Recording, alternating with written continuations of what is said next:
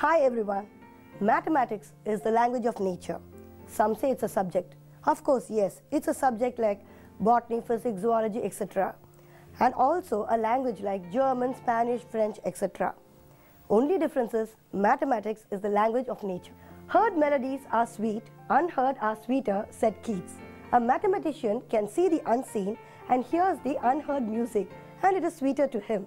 And all those who can tune into that music or visualize into that painting do really see and really hear. The great Indian mathematician Srinivasa Ramanujan said, "An equation means nothing to me unless it expresses the thought of God." Galileo said, "The great nature's book is written in the mathematical language." Like this, we can go on and on about the greatness of mathematics. There is not a branch of science which is left untouched by mathematics. We are now going to learn about the magic square, which is a part of recreational mathematics, and also a puzzle game which is based upon the concepts of magic square. I take pleasure in introducing Mr. T.N. Mahesh. Welcome, sir. Thank you. He and his mother, Mrs. Indra Narasimha Rao, have been doing research in the field of magic square for the past few decades. Mahesh is following the footsteps of his mother and has discovered many new concepts in the field of magic square. He has recently invented a new puzzle game called Magic Square Puzzle. This puzzle game is based on arithmetic and logic. You can play this game online at www.magicsquarepuzzles.com. So we are eager to know about the magic squares and your discoveries in the field. Please explain that to us. This magic square is a very old topic. A lot of people have done research work in the magic squares.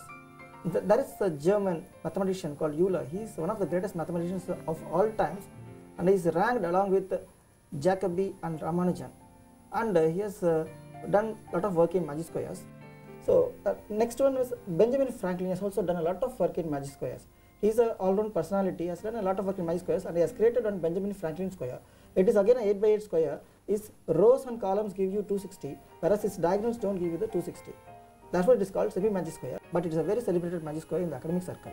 Our own great Indian mathematician Srinivasa Ramanujan, he has discovered about 4,000 different formulas, but his first works were in magic squares, and he has given some concepts, some basic framework for the 4 by 4 magic squares. We are going to use the concepts that he has discovered in the 4 by 4 magic square to solve our magic square puzzle, and these concepts are also used in making birthday magic squares. Birthday magic square. Yeah. It's something very unique. Birthday magic squares or 4 by 4 magic squares, and you can create a birthday magic square for any date of birth, wedding day, wedding anniversary, so like that. You can housewarming ceremony, for everything you can create a 4 by 4 magic square.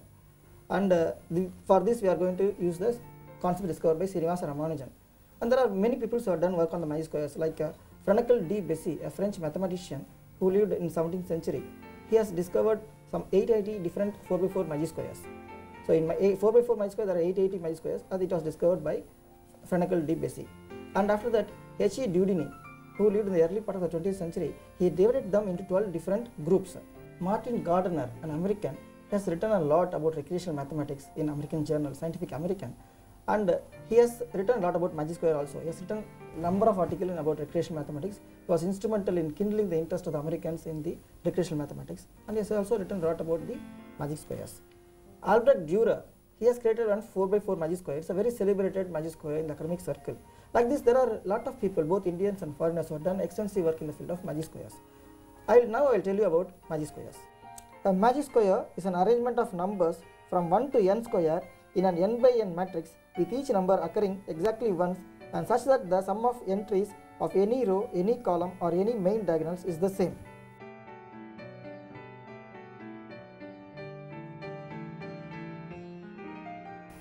Magic squares are basically divided into two types. One is odd order magic square, another one is even order magic squares. Odd order magic squares are 3 by 3, 5 by 5, 7 by 7, etc. even beyond 1001 by 1001. These are all odd order magic squares. Okay, that's a celebrated method to construct an odd order magic square. It is called de la Loubere method.